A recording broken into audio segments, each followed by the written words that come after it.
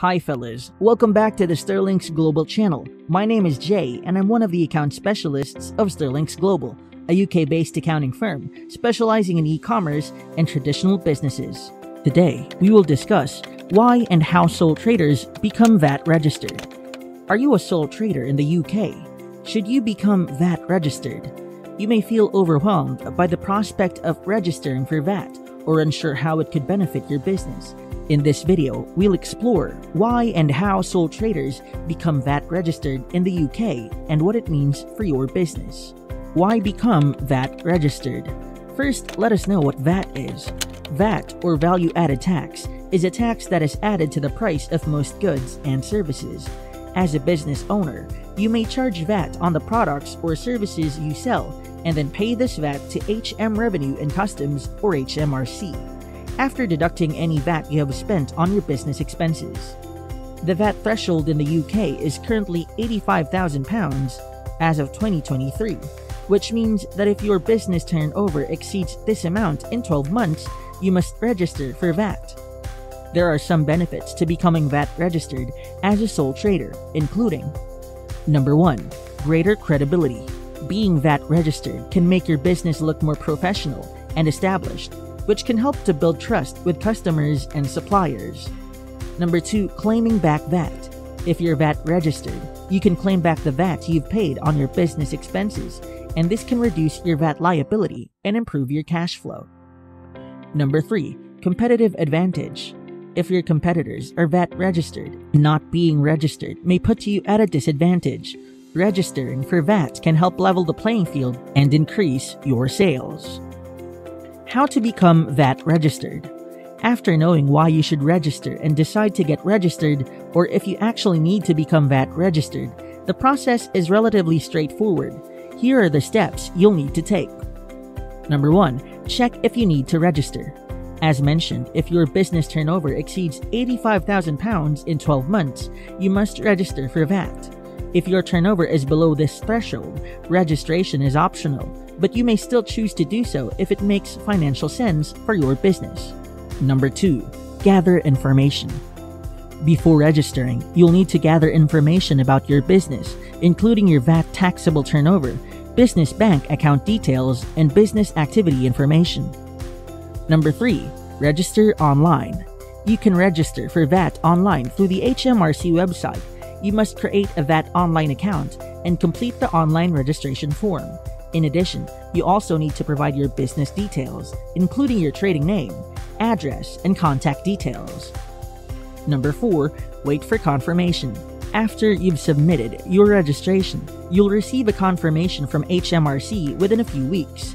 Once you've received confirmation, you can start charging your goods and services VAT. What are the obligations of being VAT registered?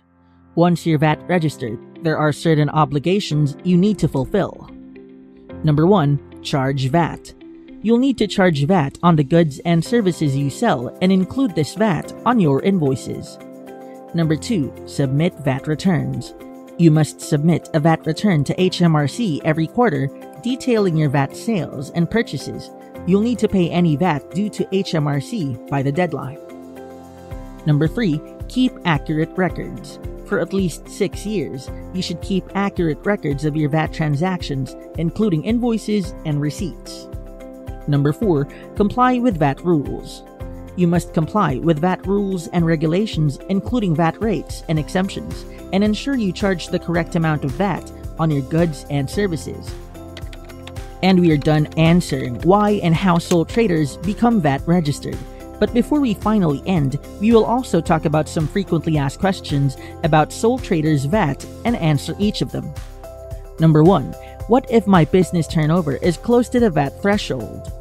Consider registering for VAT voluntarily if your business turnover is near the VAT threshold. This can help you avoid penalties for late registration and give you time to adjust to the new requirements.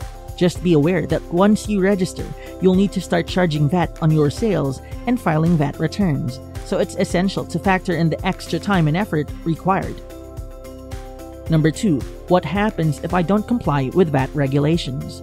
As a sole trader, it's essential to comply with sole traders' VAT regulations to avoid penalties and fines from HMRC. If you fail to comply, you may face a range of consequences depending on the severity of the issue. For instance, if you're late filing your VAT returns or making payments beyond the due date, you may be charged interest and penalties on the amount owed.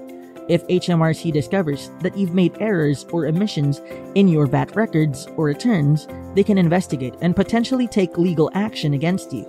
In more severe cases like deliberate fraud or evasion, you could face criminal charges, fines, and even imprisonment. So it's essential to understand your VAT obligations and ensure you follow all the rules and regulations. Number 3. How can I keep track of my VAT records and returns?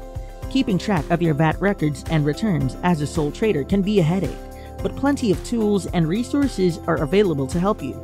Maintaining a complete set of records of all your sales and purchases, including receipts and invoices, can help you quickly calculate the VAT you owe and ensure that you're claiming back any VAT you're entitled to. You can also use various software and tools to help you manage your VAT records and returns more efficiently. HMRC provides free tools such as the VAT Online Account and VAT MOSS, which can ease the online submission of your returns and payment. In addition, many third-party tools, such as accounting software, can help you track your VAT obligations and meet all the requirements. However, you should choose a reputable tool compatible with HMRC's system to help you stay on top of your VAT obligations. Becoming VAT registered as a sole trader can give your business credibility, tax benefits, and competitive advantage. If your business turnover exceeds the VAT threshold, you must register for VAT, and if it doesn't, you may still opt to register if you think it is beneficial. And that's all for today. We hope this video helps you understand why and how sole traders become VAT registered. And if you want more professional advice on sole traders VAT, check out Sterlinx Global website at sterlinxglobal.com. If you enjoyed this content and want to learn more about accounting and taxation for business, please like the video and subscribe to our media channels. Again, I am Jay of Sterlinx Global, and I will see you next time.